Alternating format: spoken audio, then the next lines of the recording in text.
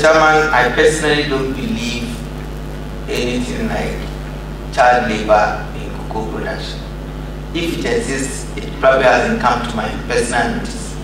But I know that I'm an accountant. I have a firm. If my son or my daughter is in senior high school or even at the university, and during vacations, I decided I come and do attachment so you get some experience. Would you call that a child labor? When I was a child, my father was a big time cocoa farmer. On vacations, yes, we'll join him in the village. We'll go to the farm with him. We'll come back. I don't think anybody will want to expose his or her son to risk or want your son to stop schooling just because you want him to work in the cocoa farm. If there are, and I don't believe that at age 8, 9, somebody can be employed as a farmhand in the cocoa farm.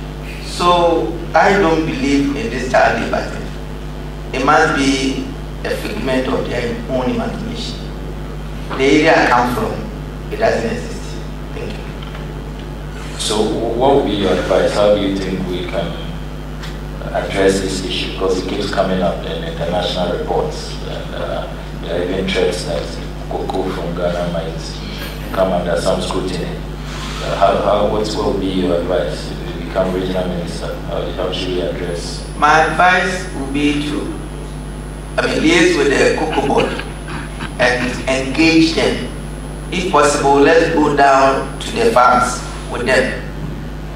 Let them come and observe what happens. It might be lack of information.